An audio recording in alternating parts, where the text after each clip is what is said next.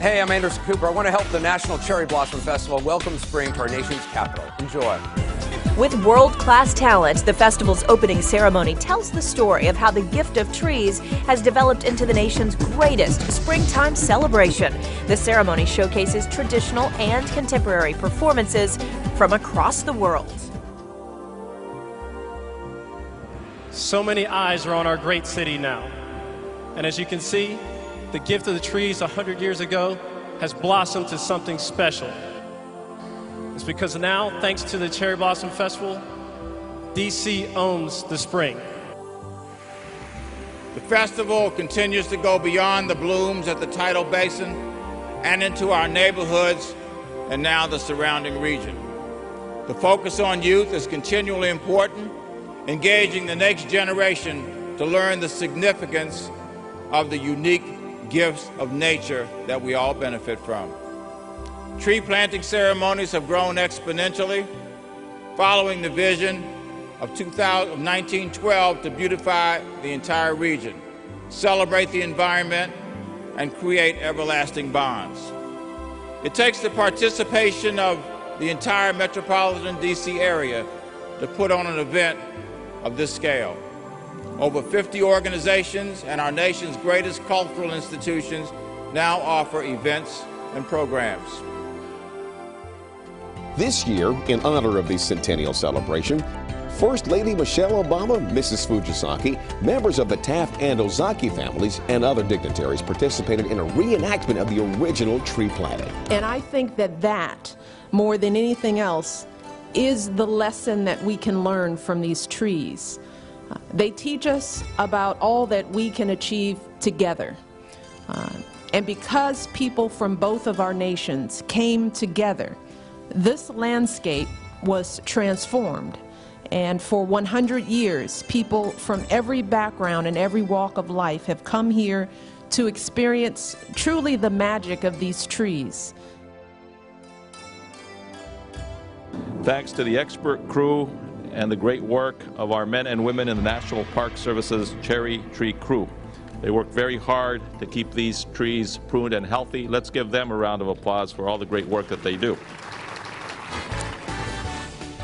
100 trees from the original gift are still living at the tidal basin. In honor of the centennial anniversary of the gift of trees, 1,000 cherry trees will be planted in the coming years by the festival.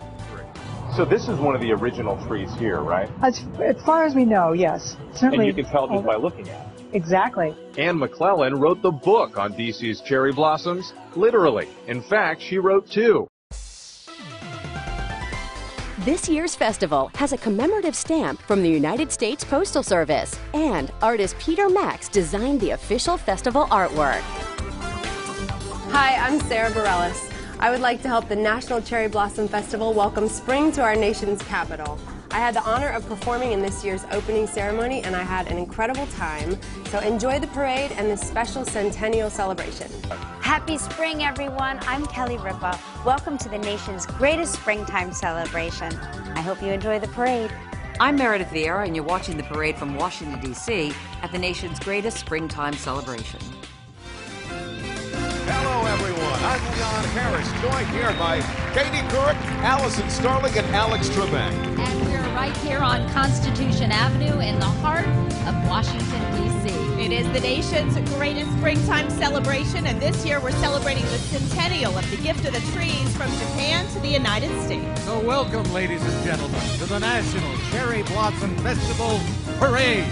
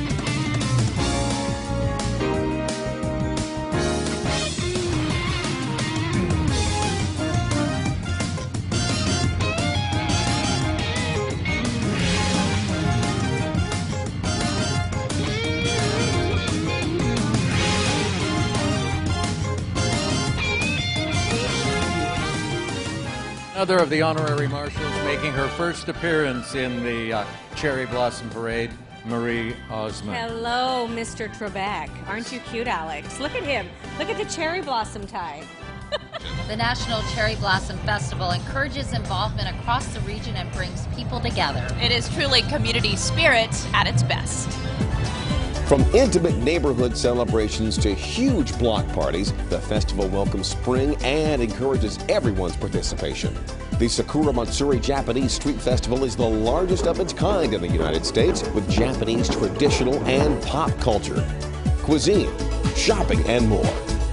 The Blossom Kite Festival, held on the Washington Monument grounds, attracts international master kite makers and kite flying clubs showing off their high-flying skills.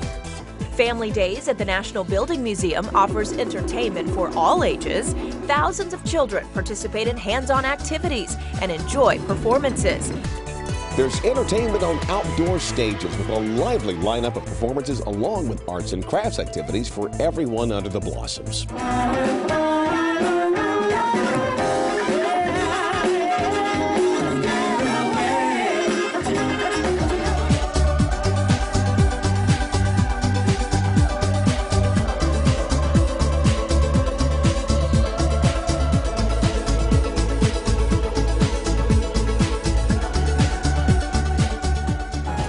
Brilliant and booming fireworks display lights up the sky.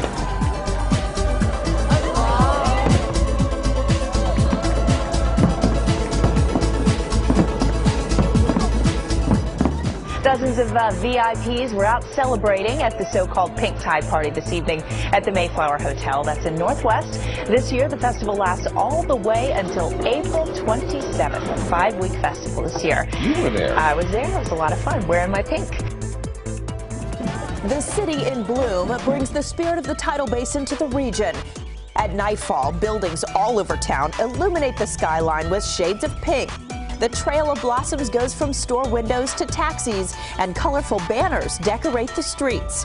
Nearly 100 area restaurants offer delicious cherry blossom and spring-inspired dishes on their menus.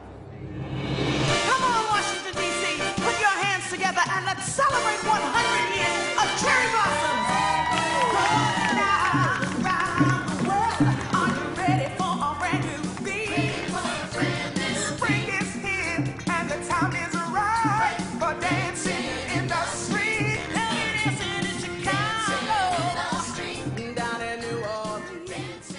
In 1912, no one involved in the gift could have imagined the festival that was inspired, the national treasure the trees have become, and what they mean to the world. Spring begins with the National Cherry Blossom Festival, truly the nation's greatest springtime celebration.